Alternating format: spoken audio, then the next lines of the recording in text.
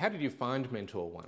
Well, I work in the financial services industry, so I had the benefit of knowing a lot of advisors, but what it came down to is I asked a lot of people and a lot of people referred me to Mentor1 because of their great reputation and their quality of advice and their process. So this is about 4 years ago. Did you feel that it just wasn't happening, Jon? We had above average income and we had a nice lifestyle, but we weren't saving money and we needed to think of our retirement. The catalyst was the share market and what it was doing at the time, which is in about 2008. And I saw an opportunity to really get into the market, and that was the catalyst that drove us to actually make that first appointment.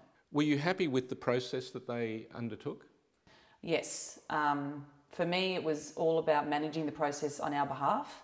But I think the critical thing was the first appointment, or the first couple of appointments, where Liam really delved into what we really were trying to achieve and what we really wanted. Not only that, but the sort of people that we are as well. So making sure that he connected with us to make sure he really understood what we wanted. After meeting with them, Liam talked us through what he would do, was very transparent about everything that would happen, listened to our needs, what our goals were, and then set up a strategy and suggested a strategy that would work.